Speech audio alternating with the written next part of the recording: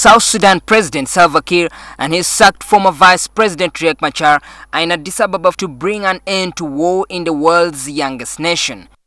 Speaking to NTV, the ambassador of South Sudan to Uganda, Samuel Luat, said the developments are a continuation of the peace process. We as a government will go to this peace process without preconditions.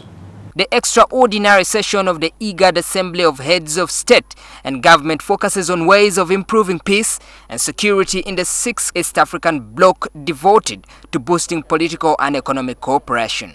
Participants will also strive to come up with solutions for resolving the conflict in South Sudan, as well as security threats posed by Somali-based Islamist insurgent group Al-Shabaab. IGAD Mediators Committee will also sit down with President Salva Kiir and Riek Machar to see a way forward as to ending of this crisis in South Sudan.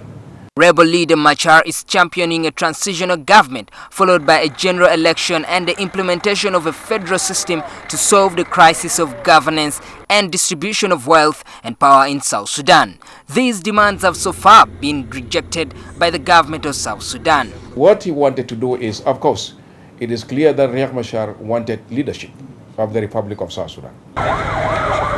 The question of presence of Uganda's People's Defense Forces in South Sudan is likely to feature.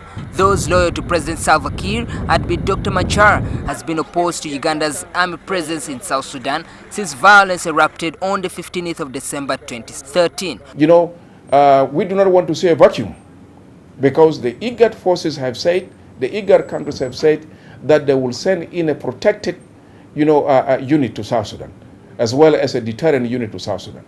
The government of South Sudan have said clearly that as IGAD have agreed to bring in these people to South Sudan to make sure that peace is monitored in South Sudan.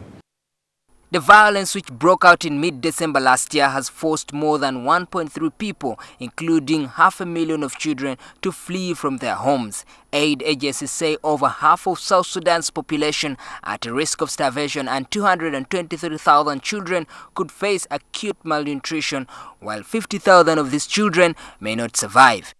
Maurice Ochol, NTV.